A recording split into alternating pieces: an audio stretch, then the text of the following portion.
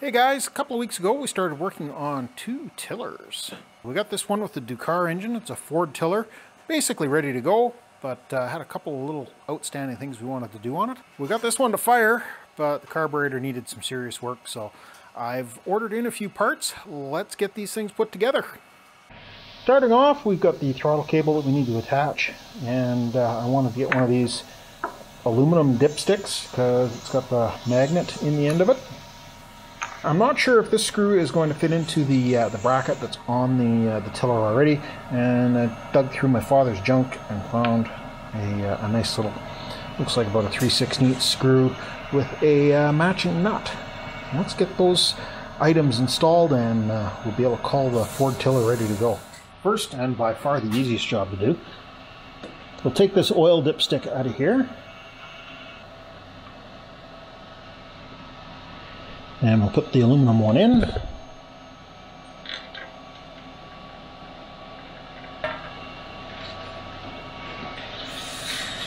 Yeah, we're pretty well full on oil. It's nice and clean. This has been run through the garden. Got everything ready to go for this planting season, but always a good idea to have this thing in good shape for next year. And recall over here we've got the throttle cable that runs up to the handlebar that is not connected up to the replacement Dakar engine that's on here. Not sure if this was a Honda or what it was originally, but may have been a flathead Briggs. What we've got here is the throttle arm, and we'll hook into this hole here, and here's our hold down clamp, and that doesn't appear to be threaded, so I think we're going to have to use the bolt and the nut that we've got, and that should be able to hold the throttle cable in place.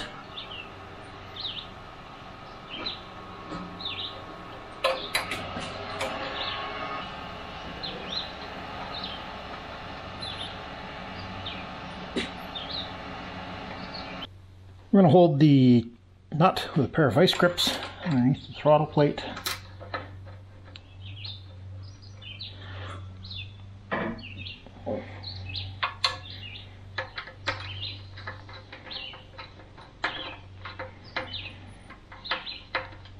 Well, before I get too carried away tightening it down,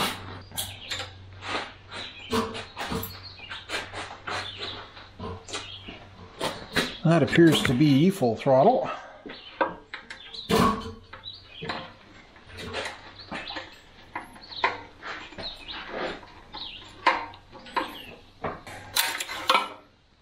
It's a little on the stiff side, and we can fix that by backing this nut off here.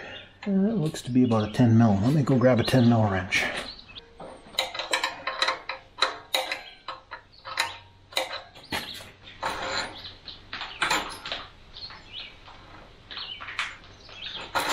Still just a little snug.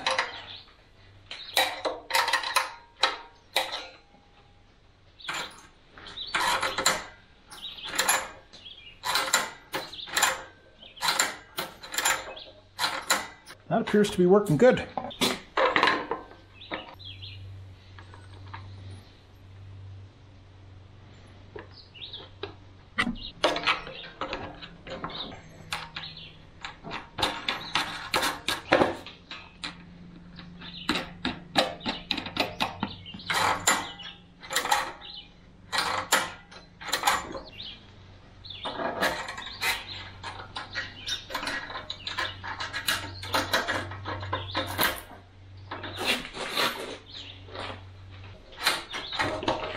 There we go. That appears to be a throttle cable all hooked up. Well, those are the two jobs that I wanted to do to the old Ford tiller. Now let's get on to this Craftsman. This is the carburetor we have for the Craftsman tiller. We got new fuel line. We got a shut-off valve so that we can turn the fuel off and run the carburetor bowl dry. That will help with reliability. We've got a new gasket for the float bowl because that's what was cracked. We've got a new seal for the bolt and combination bolt main jet that holds the float bowl to the bottom of the carburetor. I also see down in the bottom there, I don't know how well it's shown up for you guys, see that red kind of O-ring down in the middle of the black O-ring? That is a new seat. There's also a needle in here as well. And we've got a new plunger for the primer. Now this one is not real pliable. The one that's on the carburetor already, I think, is a little more pliable than the new one. So I think we're going to leave that well enough alone as long as everything seems to work. Otherwise, we'll change it out if we have to. So since we got a new O-ring for the seat, I think we'll change that out as well as the needle. May as well give this thing as good a fighting chance as we possibly can.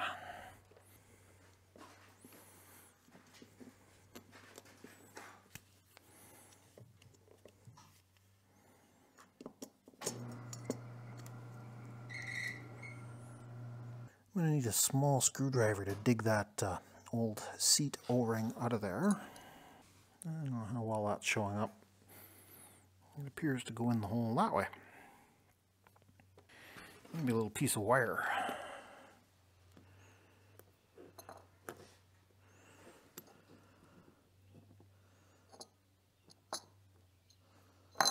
There we are, it's coming.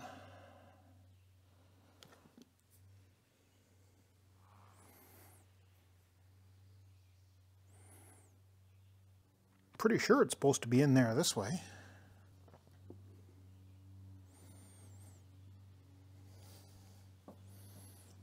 We very carefully push it down in there so that it doesn't get torn up. I don't know if you guys can see it or not down in there.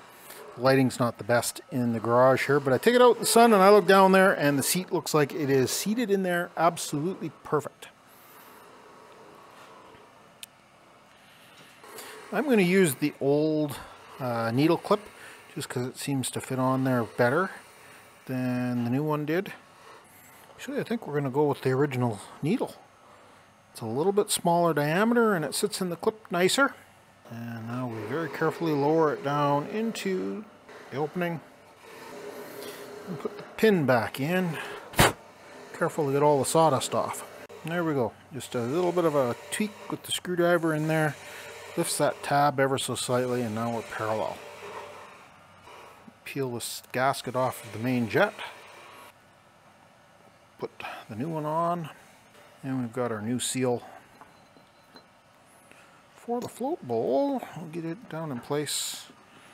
And I've turned this float bowl around so that the upper or the taller part, when it's sitting like this, lines up with the hinge, and that gives the float more room to drop.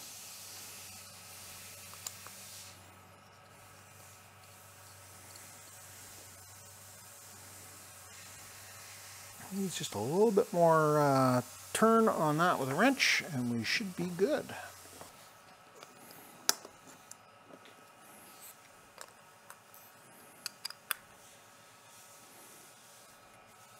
Okay, all snugged up. Now this carburetor is ready to go back on the machine. We've got our fuel supply comes in here, and I guess this is a return back to the tank. Or a vent. Not sure we have to take the tank right off. I think we can get this off of here and hopefully get it the other side to refeed that fuel line down through there and add in our fuel shutoff that we want.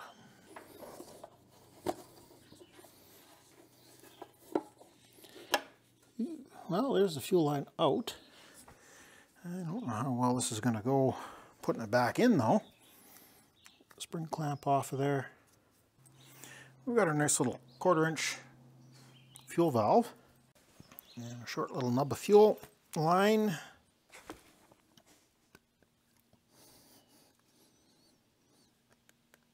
And it is certainly stiff to get on there. And I think we're going to use ear clamps. I like ear clamps better than hose clamps because they hold a little tighter. They are single use, but they do a better job of holding everything in place. Now we've got to convince that to go up over the nub coming out of the bottom of that fuel tank. Something like that there. Now for the tricky part, we've got a nice coil of fuel line. Now we need to shove it down through what needs to be a relatively straight path. I think I'm going to see if I can get a piece of wire shoved through there, and then we'll just kind of follow the hose down the piece of wire. Hopefully this will work.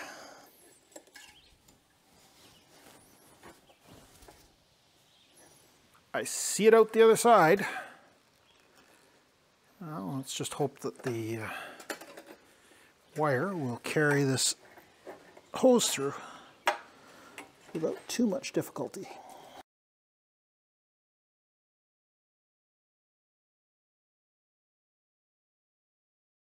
There we go. That was a little interesting fishing that through there, but we got it. I've left a whole bunch of slack on the carburetor side here. Over here we've got lots sticking out. We'll snip this off and get it mounted to the shut-off valve. I will say this stuff is tough. Either that or these side cutters are really bad. One of the two. We're going to put the clamp on before we put the hose on the barb. We'll slide it back a little bit so that we got some slack to play with. Here we are. We've got a good solid connection to the bottom of the tank there now. I think that's on, I think that's off. This needs a little bit of a cleanup, and we'll get it remounted. Then it's time for the carburetor. I'll bring you guys back when I get set up on the other side to start remounting the carburetor. It's time to put the carburetor back in place. We've got our fuel line that we ran through. This will need to get nipped off a little bit shorter. I've got too much slack on there, probably in around that length. And we've got our crankcase vent that comes down here. Now the vent tube is a little bit cracked and chewed up. I think what I'm going to do is take that zip tie off of there and trim it back just a little bit. It is just the crankcase vent. It comes off the valve cover, which is just up here, and loops down and comes out there. I'm not too terribly concerned if the hose is less than ideal. It's not like it's got to carry liquid, it's just carrying some vapor. Tie wrap off, and this little trim. There's our ear clamp for that one. That's where the carburetor has to go, so we'll take a couple inches off.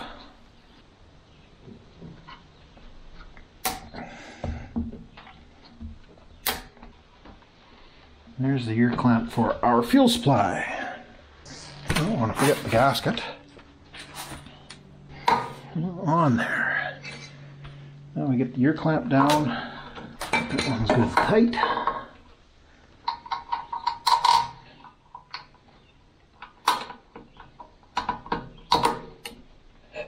The bolt started. The same on the back side.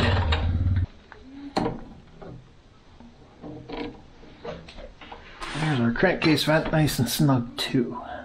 Turn the fuel on. I don't know if we've got anything flowing or not. We should have. Remember the comment that I put on the screen showing that I'd put this in upside down? Well, this is the end result. And quite honestly, I spent about an hour troubleshooting this, trying to figure out what the problem was before I realized that I'd made the bonehead mistake putting the seat in upside down. I'm going to save you guys all of that time watching me troubleshoot this problem, and we'll skip right to the final end where we managed to get this thing to at least fire off. And the needle's not sealing. But see, we got the fuel shut off working.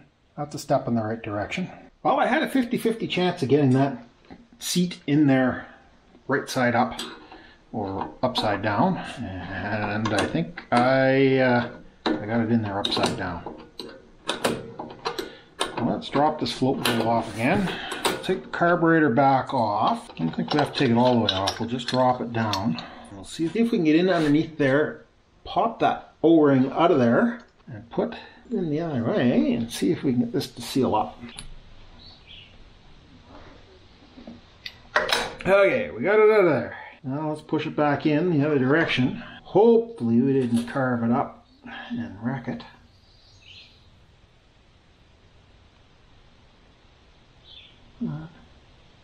Well guys, the fuel is on and I don't see any dripping. That's a good sign. I think we've been successful getting this carburetor to start behaving itself. Let's see if this thing will fire up and just kind of run a little bit. Bring it up off idle so it'll spark. And I'll give it a little tug.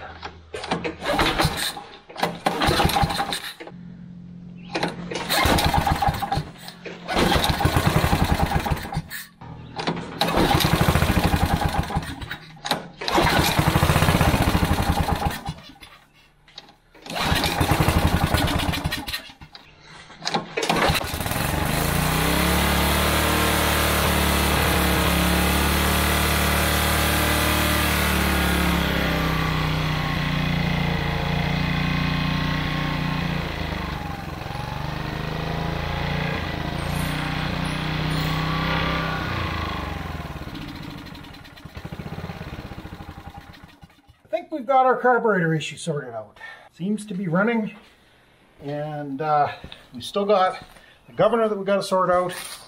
It's going to need an oil change, a few other odds and ends, but I think that's going to be in the next video. Thanks a lot for stopping by, checking out this little project. This one got a little frustrating towards the end. We're not done yet. Check back for part 3, I guess, on this one, and we'll catch you guys in the next mess.